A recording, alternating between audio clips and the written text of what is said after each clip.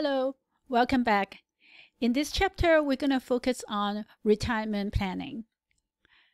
The things we're going to go over include taking out all the myths and fears out of saving for retirement. We'll go through a step-by-step process and show you how you can determine how much money you need for your retirement. We'll explain different sources of retirement income and also help you develop a savings plan that is right for you so you can achieve your retirement goal. We'll help you integrate your savings plan into your current budget, and there may be some adjustment that you need to make to your budget in order to incorporate this long-term retirement goal. We'll also look into the legal aspect of estate planning, which is part of retirement or post-retirement planning. And then we also will touch upon will and trust. This is important as part of your overall financial plan. First, let's take a look at some common myths. The first one is when you started working, you don't have a whole lot of money. So it may be discouraging to think that what's the point of saving just a little? The thing to remember is that now that you have learned about finance is the power of compounding. The power of compounding is very important. A small saving early can help you save a lot later on. The other thing to remember, another myth is that you'll spend a lot less money once you're retired. The truth is that you may have other expenses that you don't have before retirement, particularly when it comes to healthcare.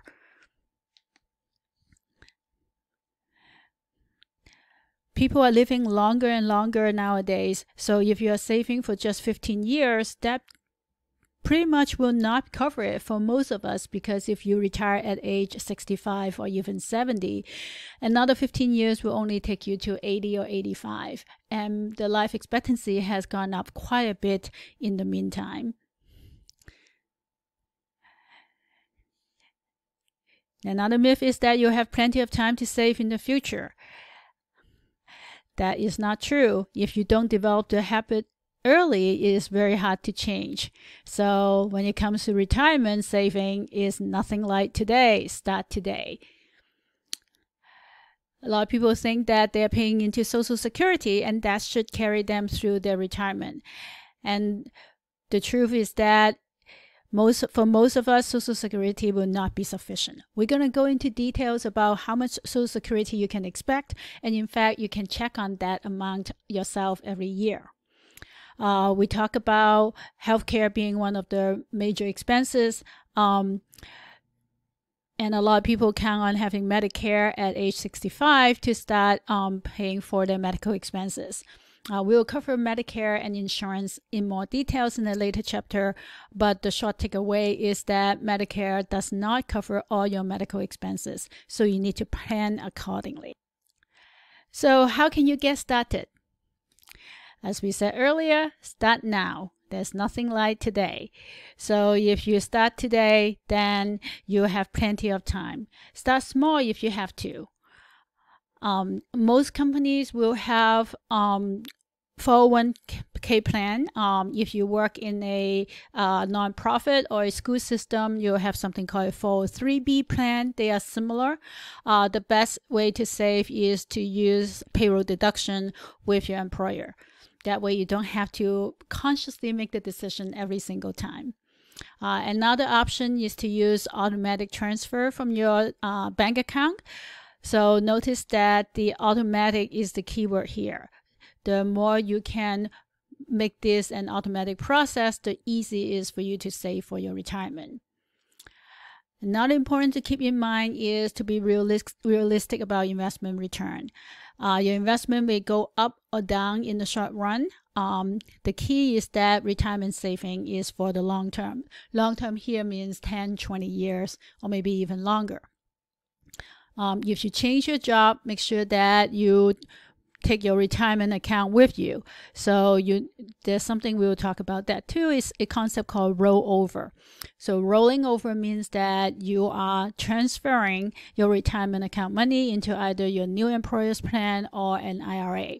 That way you don't have to suffer tax consequences and you'll be less or penalty. One very important thing to keep in mind is that don't treat your investment saving as extra cash. So once you put it away into your retirement account, it's put away and forget it in some ways until you retire it. We talk about the importance of starting early. So what is the impact? So let's look at a simple example. Let's say your goal is to retire by age 65. For most of us nowadays, that's closer to 67 or 70. And you're saving $500 a month. And we assume that you can earn 9% per year on your investments. This is a relatively standard assumption, the 9%, that represents a somewhat in the middle of the road investment strategy. We'll talk about investing strategies, bonds and stock investments and mutual funds in the next few chapters. For now, let's assume 9%. Again, that is a long-term average. It's a relatively common assumption used by financial planners. Saving $500 a month, that may or may not be achievable by you, but let's just start with that as an assumption. So if you start saving at age 25, at $500 per month, then over until you retire at age 65, so that means you have 40 years to save for your retirement, and you have over $2 million. But if you wait just 5 years, so wait until you're age 30, so now you only have 35 years to save, your nest egg will have decreased by a substantial amount. You only have a little bit like $1.5 million.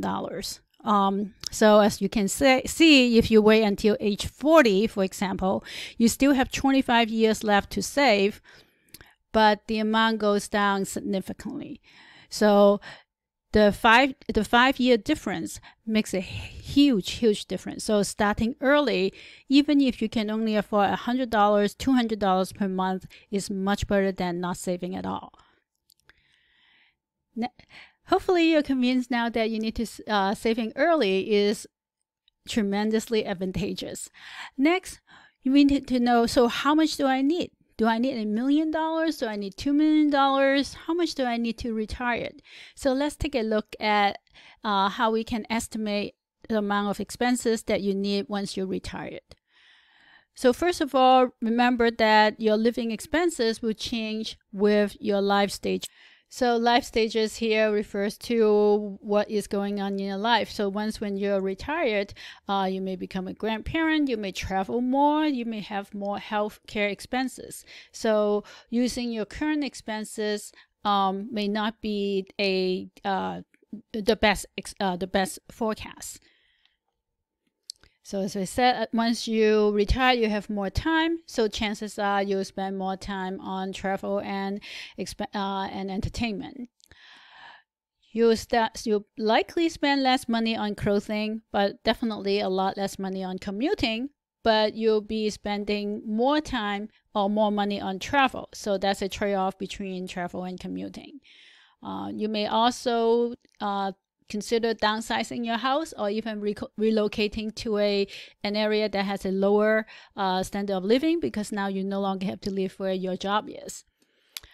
Your income tax will probably also be lower, particularly if your retirement income is less than your job income. The other good news is that some retirement income may be taxed at a lower rate because they are long-term capital gain instead of ordinary income. And if you put money in accounts such as the Roth IRA, those income will not get taxed at all. One thing that's very important is to take into account inflation. So inflation, we'll actually look at some actual numbers to see how the impact of inflation on retirement. When you're in retirement, you definitely need to plan for emergency. This can be emergency for yourself or for your loved ones. And how do you estimate your living expenses? You can talk to older relatives or friends and look at how they live their life, and they can share their experiences with you. Let's look at some national averages. The Bureau of Labor Statistics conducts surveys on a regular basis on people's income, spending, and also in addition to employment data. So we think of the Bureau of Labor Statistics, we always think of the unemployment data, but they actually also conduct survey on income and expenses. In 2021, their survey indicated that the average annual expenditure for people 65 or over was $52,141. So it's about $52,000. Out of that, $18,000 or about 36% was spent on housing. So housing is more than 1/3 of the expenditure. And food was $64.90, and healthcare was $7,000. So next to housing, healthcare and food is the next highest expenditure.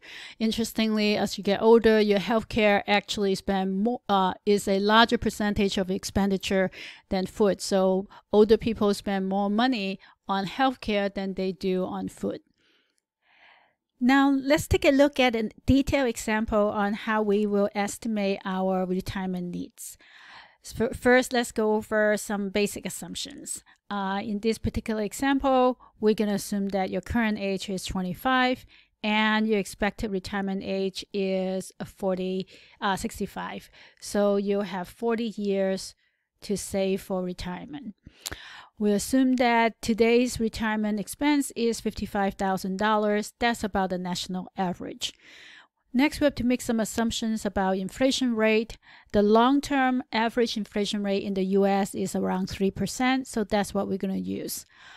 We also have to make assumptions about how much you can earn on your investment, both before and after investment.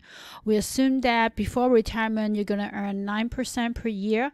Again, this is a long-term average for a moderately risky or conservative portfolio with some bonds and some stocks. Again, we'll explain all those terms in a later chapter, but this is rather typical for a retirement account.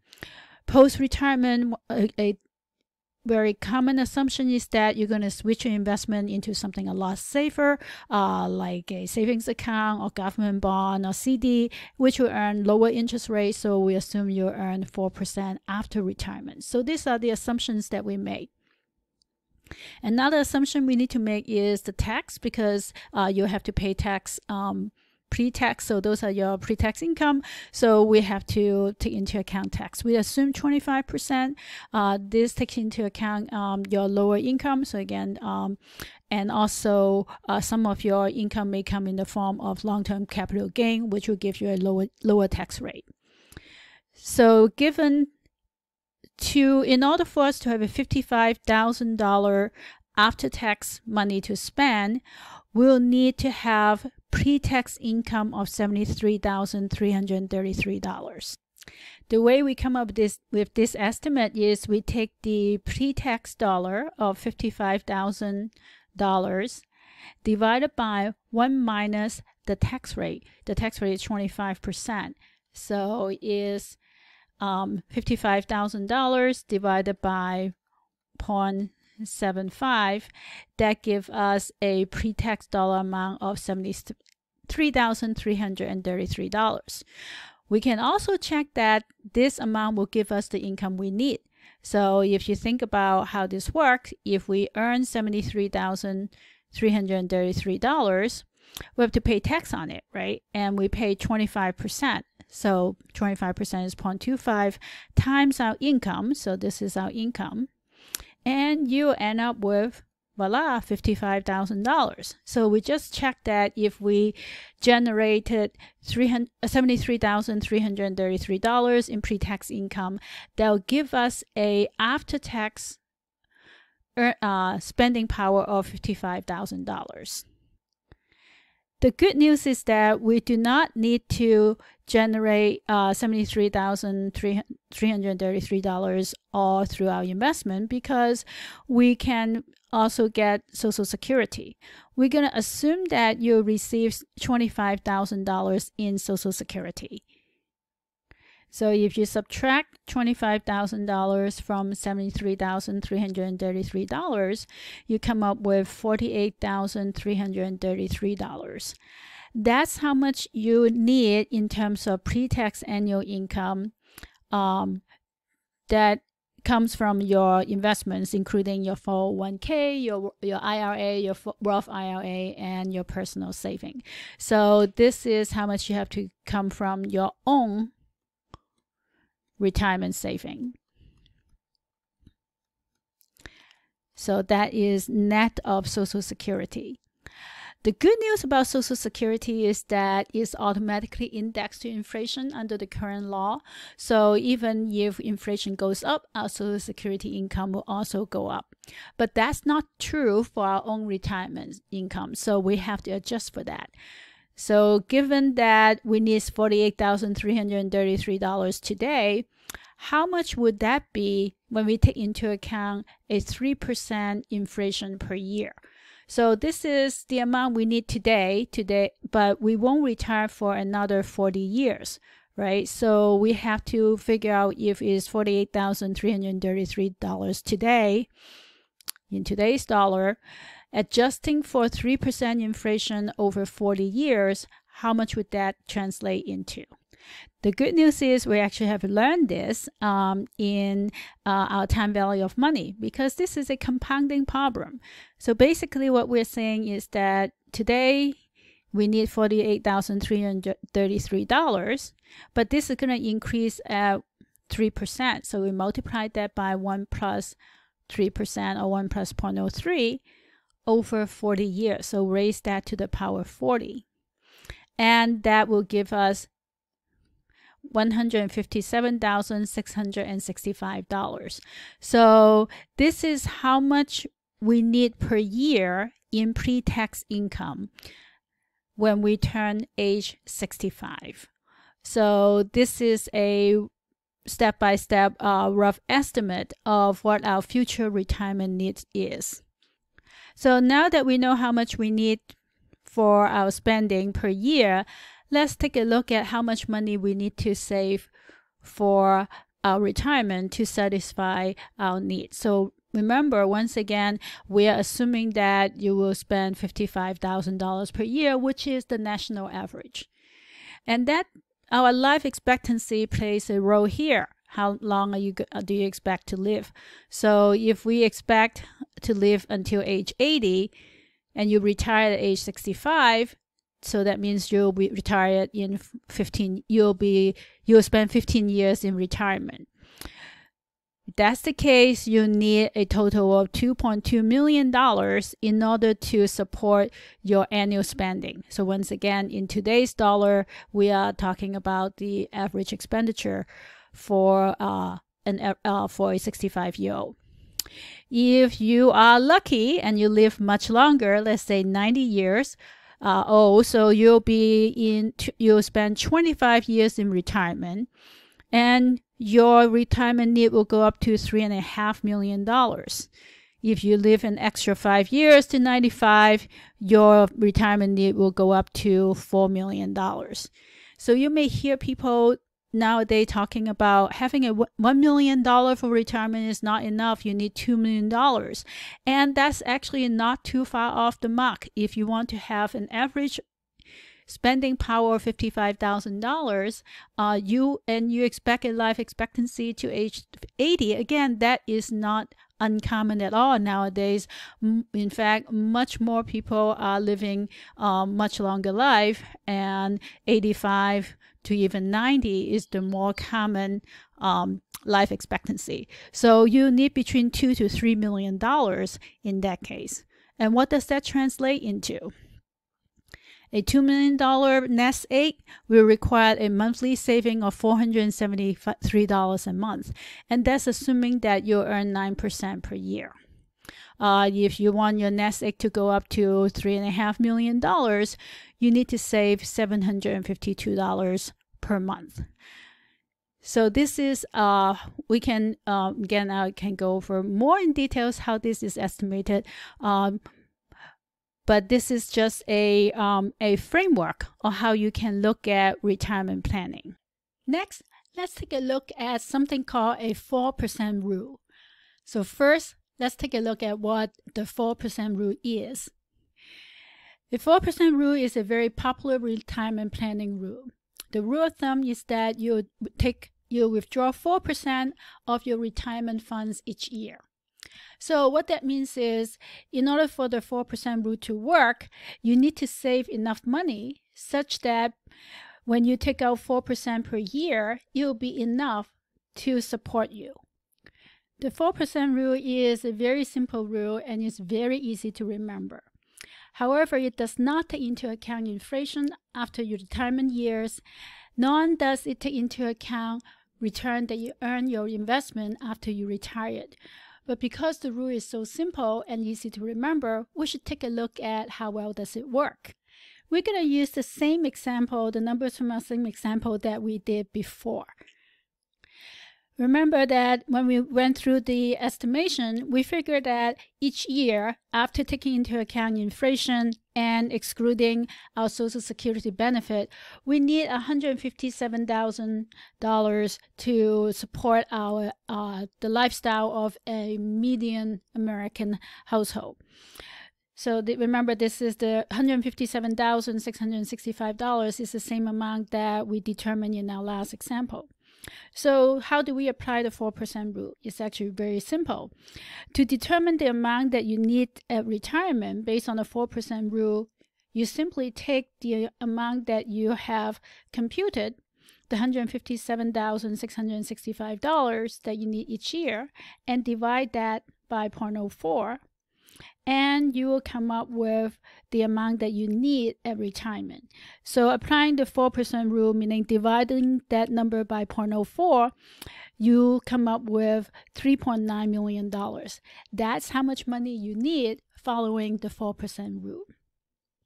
Again, using the same assumptions that we have before, we assume we can earn 9% in our investment before we retired, and we will have 40 years before we will retire.